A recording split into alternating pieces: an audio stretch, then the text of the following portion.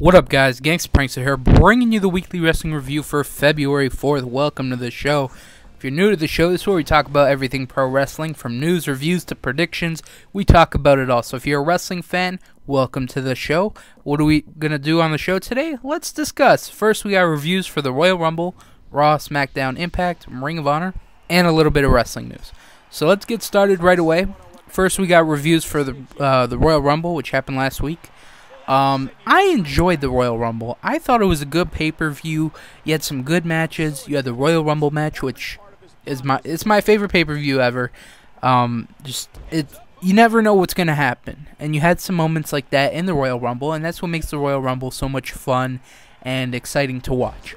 So let's go through the matches real quick. First, we got Daniel Bryan versus Mark Henry versus Big Show World Title Steel Cage match. It was a good match. Daniel Bryan wins. Next, we got Natalya, Beth Phoenix, and the Bellas in a 8-man tag match against Kelly, Tamina, Eve, and Alicia Fox. Pretty good match. Beth, Natalya, and the Bellas win. Next, we got John Cena versus Kane. They had a good match. No one wins, so they start brawling, and the ref counts out the match, and they end up brawling backstage.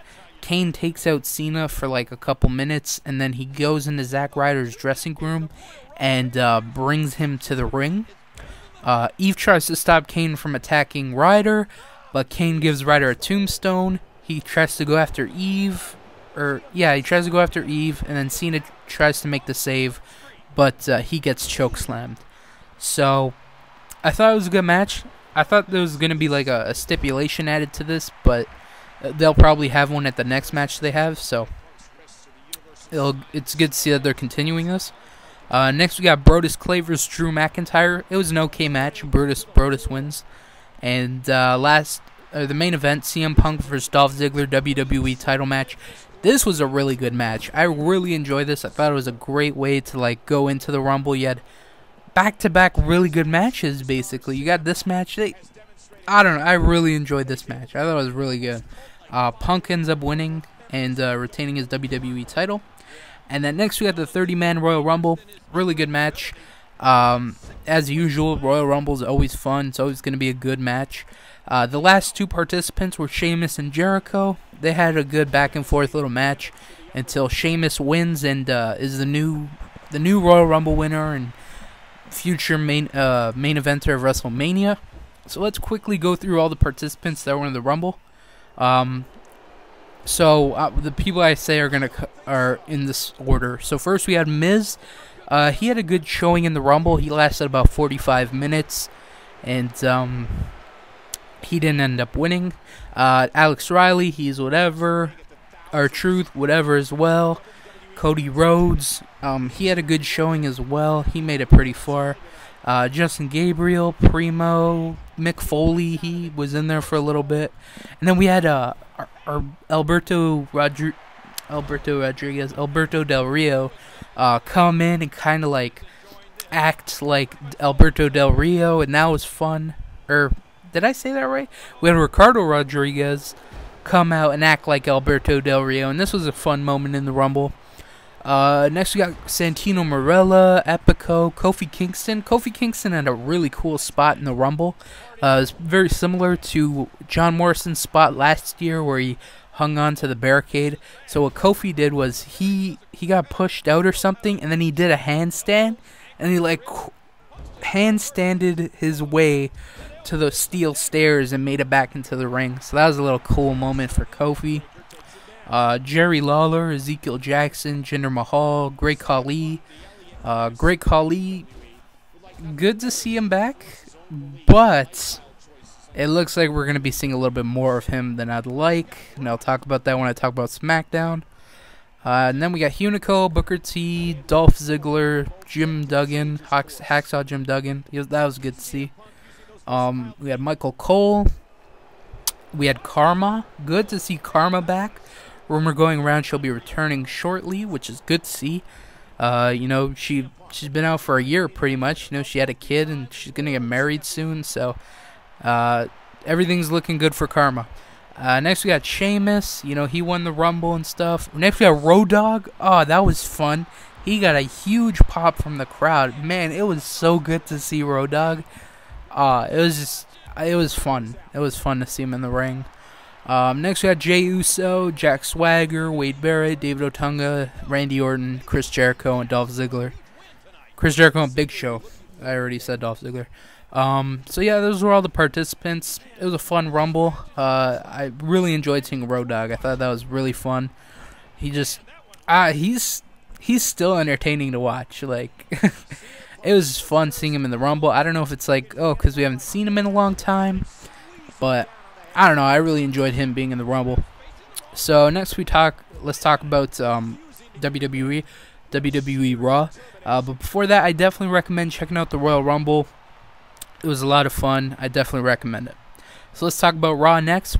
Starts out with John Laurinaitis, comes out, talks about being interim GM, and says he's made mistakes, but he thinks he's gonna keep his job and whatever. He then announces the Raw Elimination Chamber match. So it's gonna be Punk, Jericho, Ziggler, Kofi, Miz, and R-Truth. That's a pretty good Elimination Chamber. I prefer the SmackDown one. I think it looks a lot better. But we'll talk about that later again. CM Punk comes out and starts singing, na na na na, hey hey hey, goodbye to John Laurinaitis. Daniel Bryan comes out and he has a good back and forth with CM Punk, and they're gonna have a match later.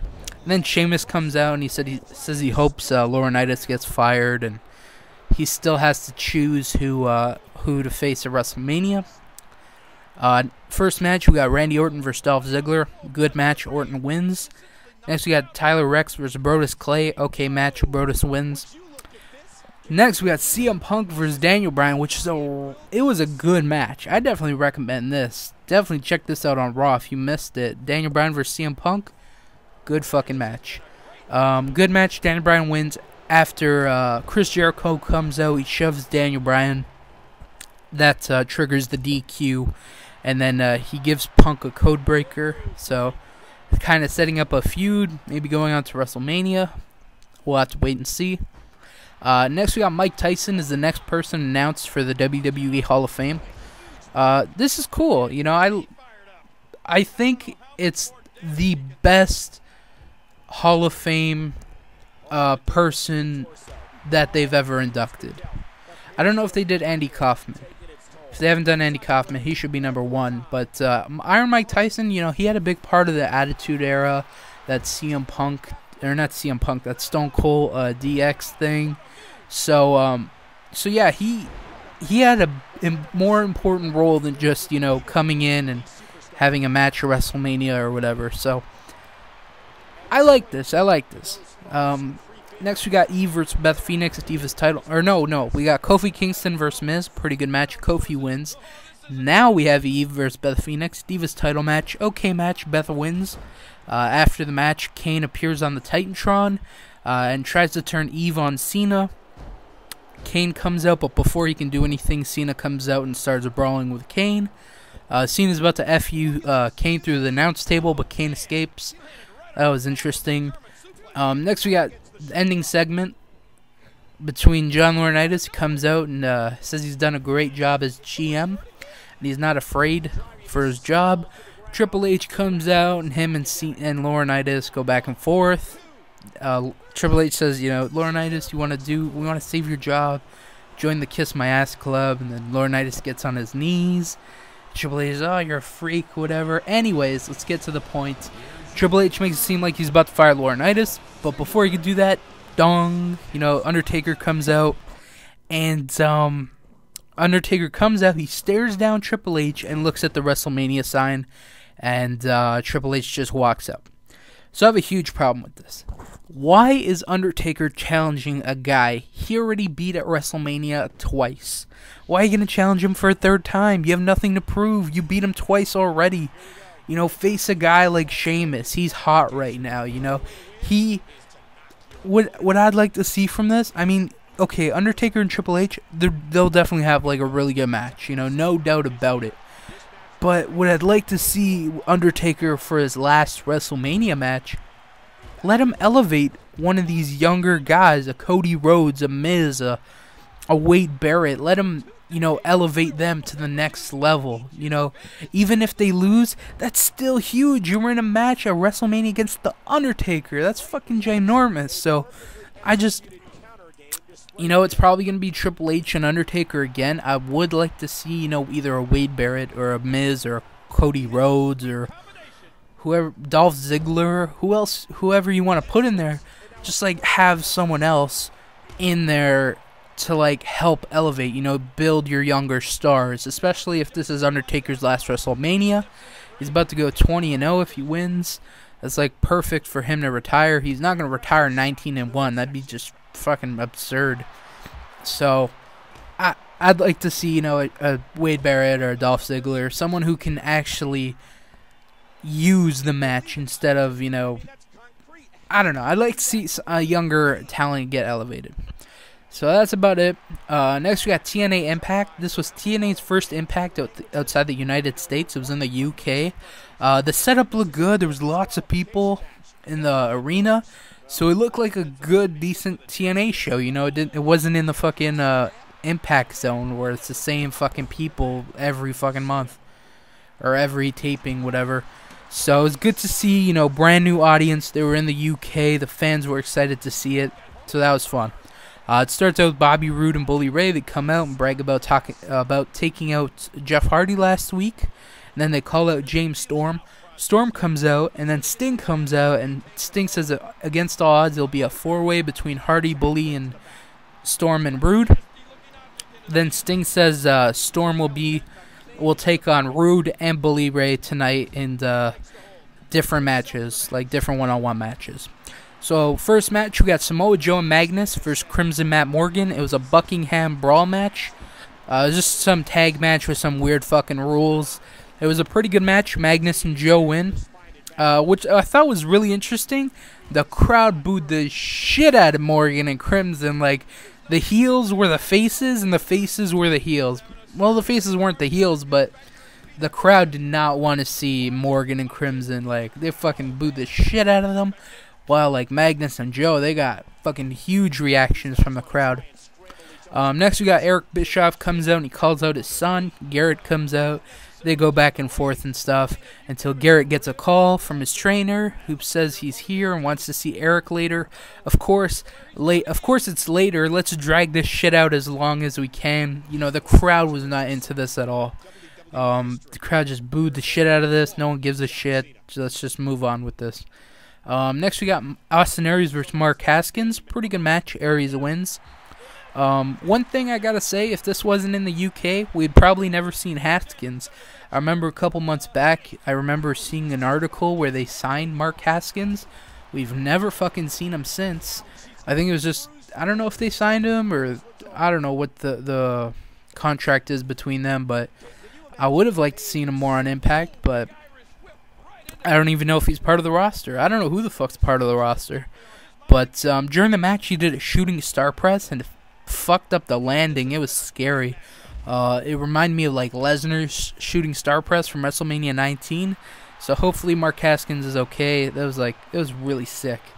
Next we got James Storm versus Bobby Roode. Good match. Roode wins. After the match, Bully attacks Storm and Sting makes a save. Next we got Tara versus Gail Kim. Pretty good match. Tara wins. Garrett Bischoff comes out and is about to reveal who his trainer is, but his father interrupts. Eric Bischoff and Gunner come out and try and intimidate Garrett. Hulk Hogan comes out and he's Garrett's trainer and stuff, and he takes out Gunner, and he's about to take out Eric, but Gunner drags him out. If Hulk Hogan was not the trainer, the crowd would just shit all over this. No one gives a shit about this, in my opinion. I personally don't. I don't give a shit about this father-son feud. I didn't care when Pope and Devon did it. Keep family shit out of this, Just I hate this feud. That's all I gotta say. Last but not least, we got James Storm versus Bully Ray. Good match. Storm wins. Next, we got SmackDown. Teddy Long is in the ring and announces the SmackDown Elimination Chamber. It's going to be Daniel Bryan, Randy Orton, Cody Rhodes, Wade Barrett, Big Show, and Mark Henry. Mark Henry comes out and says he doesn't like that idea and threatens Teddy Long. Long takes out Henry out of the Elimination Chamber. Henry touches Teddy Long's tie and Teddy freaks out and fucking suspends him indefinitely. That was funny. Henry's about to attack Teddy, but Sheamus comes out and takes out Henry. Sheamus gets on the mic and says he'll announce who he's going to challenge at WrestleMania after the Elimination Chamber. Cody Rhodes comes out and says no one cares about Sheamus. And Teddy Long makes Sheamus versus Cody Rhodes have a match. So it's Sheamus versus Cody Rhodes. Pretty good match. Sheamus wins. Next we got Hunico versus Justin Gabriel. Match never got started after Gabriel got jumped by Rhodes, Hunico, and Camacho. And Great Khali makes the save. What a clusterfuck this was, you know. You had Sheamus, and then Cody, and then Justin Gabriel and Hunico come out, and then Rhodes jumps Gabriel, and then Great Khali. Oh, this is a fucking mess. Next we got Santino Marella and Jim Duggan versus Epico and Primo. Pretty good match. Epico and Primo win. Next we got Michael Cole's in the ring to interview Daniel Bryan. Daniel Bryan says he's a good role model because he's a vegan. This whole vegan stuff is worse than WWE saying Twitter every 5 seconds. It's just like, he's a bad guy because he's a vegan? This is dumb as fuck, you know? I hate it. I think it's so fucking stupid. Anyways, Big Show comes out and he and Daniel Bryan go back and forth, and then they start brawling. AJ comes out and stops the show from attacking Daniel Bryan. Next we got Axana and Tamina versus Beth and Natalya. It was a blah match. Beth and Natalya win. This whole thing with Natalya farting backstage is so fucking stupid. I don't know what they're doing with Natalya. First she loses to Tamina, whatever, you know, they're having a feud. But she loses to Axana in like 1 second, like a couple weeks ago or whatever. Now she's having this farting thing. It's, poor Natalya, man. I feel so bad. Anyways, last but not least, we got Randy Orton versus Wade Barrett. No DQ match. Good match. Orton wins. Backstage, Teddy Long tells Daniel Bryan he'll be facing Randy Orton next week. Then Bryan goes to the ring and starts celebrating, and Randy Orton just stares at him and is like, what the fuck is this guy doing? I would have been the same. It was like, what the hell? It was so random. So fucking random. Next, we got ROH TV. First match, TJ Perkins versus Tommaso Ciampa. Pretty good match. Tommaso wins. Next, we got Grizzly Redwood versus Devon Storm. Match never got started. Truth Martini comes out and pays Devon Storm for Michael Elgin to take his place. So it's Michael Elgin versus Grizzly Redwood. Pretty good match. Elgin wins. And last but not least, we got Davey Richards and Kyle O'Reilly versus Caprice Coleman and Cedric Alexander. This was a good match. Richards and O'Reilly win. And next week, we're going to have the debut of Kevin Steen. He's going to make his in-ring debut. And we'll have Jay Lethal and Mike Bennett in a ROH TV title match. So that should be fun. So if you don't know how to watch Ring of Honor yet, go to ROHWrestling.com. Sign up for an account. Sign up for the free account.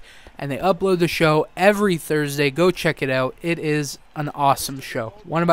Probably my favorite wrestling show to watch throughout the week. So that's it. We got some news. Not trying to end it early yet. That doesn't make sense. Anyways, we got a couple news things. So WWE is trying to get into this YouTube thing. And they've made they've got Zack Ryder's Z True Long Island story thing. And it's very successful and stuff. So WWE's mentality is like, we should do some more of these, you know? So they have 8 new shows. It's called I'm going to list them all off. So we got Superstar Toys, Outside the Ring, Are You Serious, Inbox, Download, Santino's Foreign Exchange, Backstage Fallout, and WWE Presents. I think it could be interesting. I watched Inbox. I watched something where they answered questions. I watched Santino's show, and I watched the Usos make some food, and it was a pretty cool show. You know, you get to see the wrestlers in a different light. You know, not like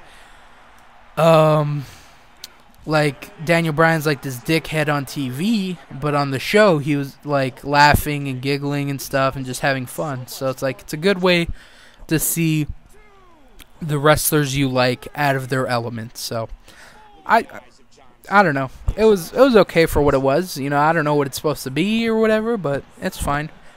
And last but not least, we got CM Punk will be having his own biography DVD coming out, which should be a lot of fun. I'm actually looking forward to it. You know, he was on Colt Cabana's Art of Wrestling podcast, and he was talking about how, you know, WWE's like giving him full creative control over this DVD, and he's gonna have his friends on it. The way that he made it sound made this DVD sound amazing. You know, he's got full creative control, and we know when Punk gets his ways, he's a star. You know, I'm really looking forward to this DVD. It sounds like it's going to be entertaining as hell. So, yeah, definitely look forward to that soon. So, that's it for the Weekly Wrestling Review, guys. I want to thank you guys for watching. See you guys next week, where we have reviews for Raw, SmackDown, Impact, and Ring of Honor, and predictions for TNA Final Resolution. And one last thing. If you're wondering, you know, where can I find out some of this wrestling gossip, some of this wrestling news? You know, I want to know a website where I can find wrestling news. Well, I got the thing for you. Go to 123wrestling.co.uk. If you missed what I just said, it'll be in the description, so go check it out there. But 123wrestling.co.uk, it's a great wrestling website. You know, keep track with all your favorite wrestling news, and just find out what's going on in the world of wrestling. So I want to thank you guys for watching. See you guys next week, and take care. Peace out.